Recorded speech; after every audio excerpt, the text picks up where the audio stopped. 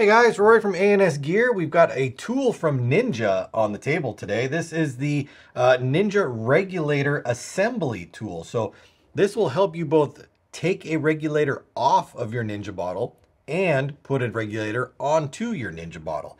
There are two different versions of this tool though.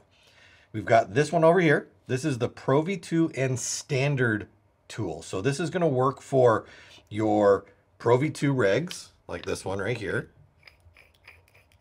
We got a Pro V2 reg on here. We got a Pro V2 reg up on that other one. So Pro V2 and Standard and Ultralight. So it'll work for all of these setups. Now it doesn't matter whether it's a 3K or a 4500, but it will work for all of them. And this just drops down inside and it's going to hold your regulator in there. And then you would use a strap wrench on the bottle. Let's take this one.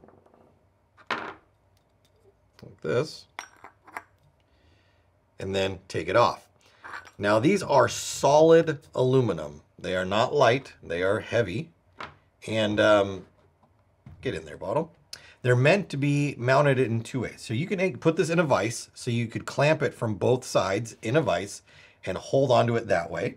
Or it does have two holes. These are 5/16 18 UNC thread on there. Tells you on it. So you can mount it to the side of a table, you know, on the side like that. So it will be mounted with two screws coming in this way, and then you could use it that way. I use it downstairs on the vise. We mount it inside the vise right there. Gives it a nice and secure mount so that it doesn't slip sideways or turn or anything like that. So I like it in the vise, but either way, you can mount it with posts or you can mount it in the vise. It is up to you. Now, this one right here for Standard, Ultralight, Pro V2 regulators.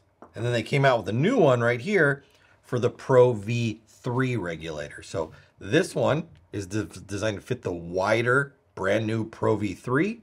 And that one drops in just like that. When it drops in, you can see there's not a lot of wiggle or slop that's inside there. If I take this out and I put one of these in, you can see that it's off center now, and it's really wobbly inside there. So you don't want to use the Pro V2, the Standard, the Ultralight regulator in the Pro V3 assembly tool jig. You want to make sure that you're using the appropriate reg in the right one. So there's not slop, there's no wiggle to it. That way when you're using a strap wrench to either tighten or take the bottle off, the bottle's not flopping around on inside there and potentially causing problems. So if you are doing work at home, or you are doing